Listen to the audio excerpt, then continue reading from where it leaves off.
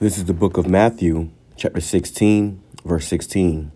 For what is a man profited if he shall gain the whole world and lose his own soul? Or what shall a man give in exchange for his soul? Call HALAL, YAHAWAH, BAHASHAM, YAHAWASHI, BAHASHAM, RAWCHAA, QADASH, which is giving all praise to the Most High, in the name of His only begotten Son, in the name of the Holy Spirit. My name is Ibar from the Prophets in Babylon camp down here in Tampa, Florida, and I want to give double honors to the elders and apostles of Great Millstone who taught us His truth and sincerity. Peace and salutations to the hopeful elect scattered abroad. And in this video, we're going to touch on this rapper, NBA Youngboy's tattoo. Okay, this is this recently came out. Oh, and Shabbat Shalom, Salaki. But yeah, this just recently came out, I believe like 3 days ago, where this guy got a tattoo. And this guy, NBA Youngboy, you know, he's a very known rapper. He's, you know, a lot of the youth, you know, the younger jakes listen to him. Personally, I can never, you know, he got a few good songs, you know, that I may listen to. I can think of a few off the top of my head, but most of his music, I just can't, you know, it don't sound right to me. And ultimately what he is doing is he's pushing a demonic vibration to the youth. You know, and he said it himself that, you know, you know, what he putting in these people's ears, you know, and he feels bad. You know, I did a video, I did a few videos by him, or whatever, for feeling bad about the things that he rap about, and he knows the effect of it that it's having. And pretty much the guy's just battling demons, man. He got a lot of demons on him, all right? In that industry, they got him, you know, painting his nails and wearing makeup now and stuff. And he recently got this tattoo that spells out help in big dark letters on his chest, okay? Which is that this right here is a call for help, all right? So let me bring this back, because these rappers sell their soul, and that, you know, they want the riches and the fame and the money or whatever, and you know, the accolades, the cars, the clothes, the shoes, the women, and they find out that it's not what they thought it was. And you know, I go into these topics because, you know, I actually used to make music, and I almost fell for this trap or this snare that a lot of people fall for.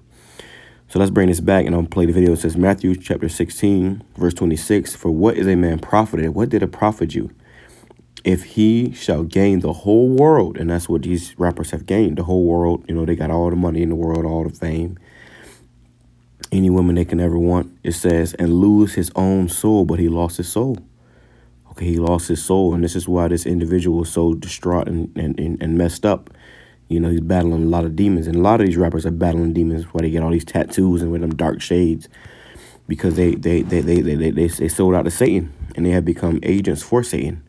It says, what shall a man give in exchange for his soul? Right? What shall a man give in exchange for his soul? So let's let this video play. NBA Youngboy appears to be crying out for help with his latest tattoo. Hey, it's Asia Sky here for Hip Hop DX, and get this. NBA Youngboy has sparked concern among fans after sharing a photograph of his latest tattoo, which many perceive to be a sign of his deteriorating condition.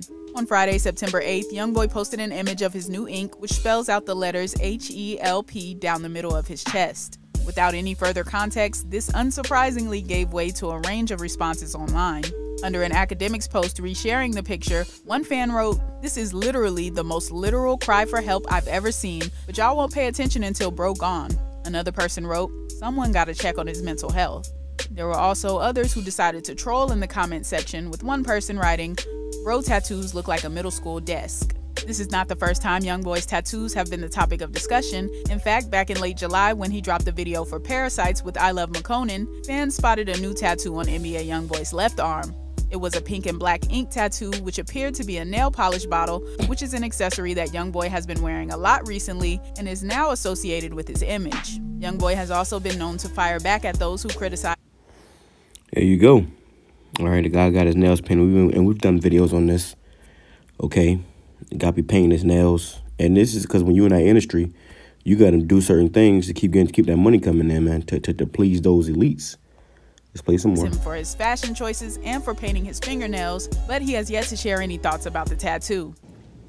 You can talk about my nails all you want. Bitch, I know somebody who wish they could paint their nails right. I know somebody who wish they could paint their nails right now. So what are your thoughts on NBA Youngboy's latest tattoo, and do you think it indeed is a cry for help? Let us know in the comment section. Subscribe to the channel, hit the notification bell. Somebody who wish they could paint their nails right now. So what are your thoughts on NBA? So there you go. Yeah, I'm gonna use that for the cover. But yeah, this individual's going through it, man. You know, and that's the reason why. It says, Mark chapter 8, verse 35, it says, for whosoever will save his life shall lose it, but whosoever shall lose his life for my sake and the gospel, the same shall save it. And a lot of brothers in this truth have had talents, you know, whether it be sports, whether it be music, you know, whatever it may be. Brothers have had opportunities to go into that particular industry, these particular industries, and YAHAWASHI has kept us from this, man. The Lord has kept us from that lifestyle in that world because it's wicked. It's absolutely wicked, man. And I remember when I started making music, or when I was making music or whatever, I started to get all these, you know, these different deals and contracts, you know, sent to me and stuff. And I was like, you know what, I need to understand. I need to understand more about this industry before I just jump into it. And I started looking up different stuff about you know, the music industry exposed, hip hop exposed. And if you ever look up stuff like that, it was a lot more videos about it back in the day. But now, you know, you know how YouTube is, but they don't, you know, but you can still find videos about what goes on in that industry, and you will completely understand why this man has put this tattoo on him, man. All right, you battle all different kind of spirits, and really you in the hands of Satan when you go into that world. So it says, and that's another thing too, like what it says, whosoever shall seek to save his life, because people will try to save their lives here in their careers, when really, all we gotta do is give it to YAHAWASHI, and serve him. You know, our lives are not our own. You know, you may have aspired to do something growing up as a child, and then when you get older, you might have to put that aside and serve YAHAWASHI. Even Peter, you know, Simon, you know, and he was, you know, him and his brother was fishing, and the Lord said, put that down and come be fishers of men. You know, pretty much they had to stop what they was doing to come serve YAHAWASHI, and that's no different, you know, than for us. And a lot of individuals, they will not come serve YAHAWASHI because they got their own thing going on in the world. All right. So verse 36, it says, for what shall it profit a man if he shall gain the whole world and lose his own soul? Or what shall a man give in exchange for his soul? And you have these celebrities that be giving up they soul and they whole, man. You know, you hear about the black casting couch. They go in there with these music executives, and you know, they come out. These music executives be coming out or getting in trouble for molesting people and stuff, man. You know, you got to make certain deals to get those contracts, those multi-million-dollar contracts. You got to do certain things, man. Strange for a piece of change. And that should have lasting effects on your spirit, especially us being Jake. You know, Jake is I'm gonna grab it. It says let me grab it, man. Let me grab that real quick. It says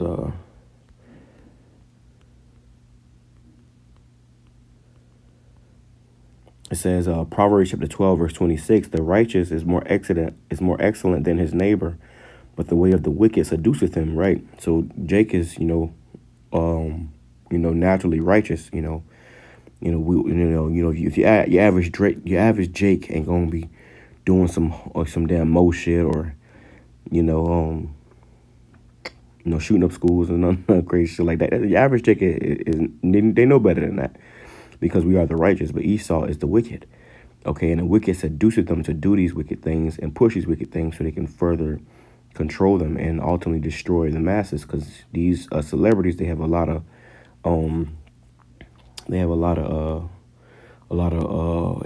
influence and pull among the younger Jakes. So they'll, you know, when they sell out, then guess what? They got to do certain things, you know, to show their allegiance to that group. Or, you know, another great example is fucking Doja Cat, man.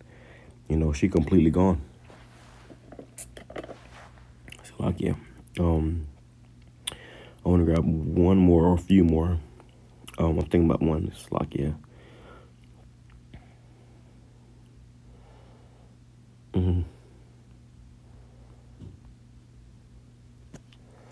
Oh, let me grab this. 1 Timothy chapter 6, verse 17, it says, charge them that are rich in this world, that they be not high-minded, nor trust in uncertain riches. That's uncertain riches, man. All that money, they're about to change this damn, this currency. It says, but in the living power, who giveth us richly all things to enjoy. Right? So, we got to charge you and let you know. Here's what I wanted to grab too. It says, beautiful. Now, I'll probably close out with this. It says, 1 Timothy chapter 6, verse 3. Oh, also, that's like I got to grab that about the tattoos. We're not supposed to be getting tattoos, man. He got deep, dark letters, help. And that's going to be, if he wanted to cover it, that's going to be hard to cover up, man. All right. It says, 1 Timothy chapter 6, verse 3. It says, if any man teach otherwise and consent not to wholesome words, even the words of our Lord YAHAWASHI HaMashiach, and to the doctrine which is according to godliness, he is proud, knowing nothing, but doeth about questions and strifes of words, whereof cometh envy, strife, railings, evil sermonings, perverse disputings of men of corrupt minds, and destitute of the truth, supposing that gain is godliness. From such withdraw thyself. So our people, they suppose that gain is godliness, and the Lord said, from such withdraw thyself. Don't be around these individuals. Don't even listen to no fucking Youngboy, bro. I tell brothers in my camp, hey man, y'all better start listening to that fucking Youngboy. Now if you want to listen to him, whatever. But you gotta understand that, hey, this man is pushing a vibration. His music will have you jumping around, acting like how he act, wanting to kill somebody. All right. It says, but godliness with contentment is great gain. So to be of a godly spirit, godliness with contentment, being content, okay, is great gain. So serving YAHAWASHI, being content with what you have. You got a roof over your head, you got clothes on your back, you got food in your stomach. Don't worry about, trying to be the best rapper in the world or the most richest man in the world. That's all foolishness, man. It's childish, really. It says, for we brought nothing into this world, and it is certain we can carry nothing out. And having food and raiment, let us therewith be content. Right? You got food, you got clothes in your back. Be content. It says, I don't know what the hell that is.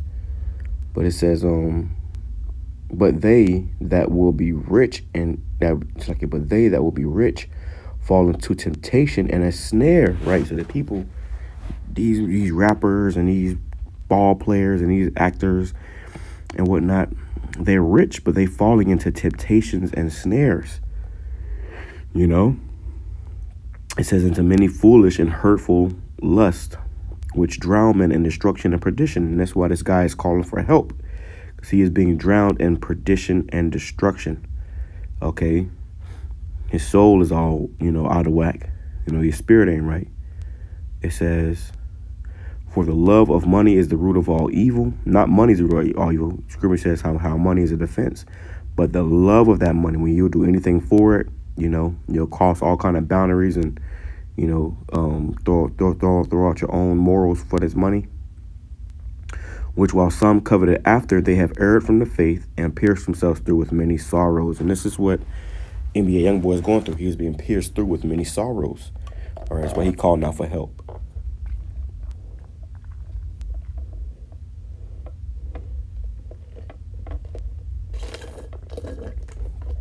It's a lot here. But we're getting a little dry. But it says, but thou, O man of God, YAHAWASHI, flee these things and follow after righteousness, godliness, faith, love, patience, meekness. Fight the good fight of faith. Lay hold on eternal life, whereunto thou art also called, and hast professed a good profession before many witnesses. Right? And that's what it's about, man.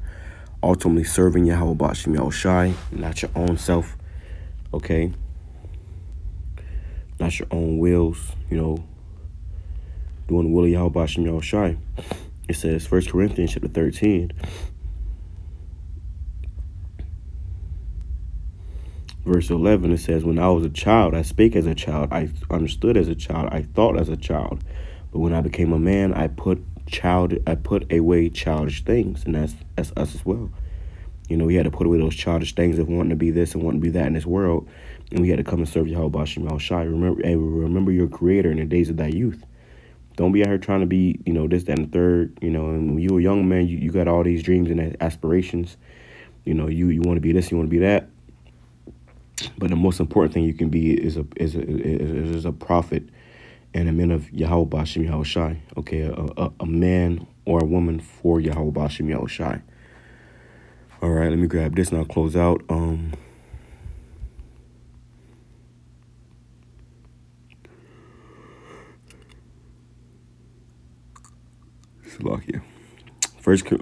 Leviticus 19, verse 28. Ye shall not make any cuttings in your flesh for the dead, nor print any marks upon you. I am Yahawah BAHASHAM YAHWASHI. And you see here, he has print these marks upon him. Okay, he has print these marks upon him, man. Okay. This your boy. Going through it. Battling demons, you know. And he's printing help on his chest. Like if you pass by a car and you got a kid in the back that's being kidnapped, and they may put a paper up against the window that says help. You know, you're gonna have to call somebody. You know, you're gonna start to worry.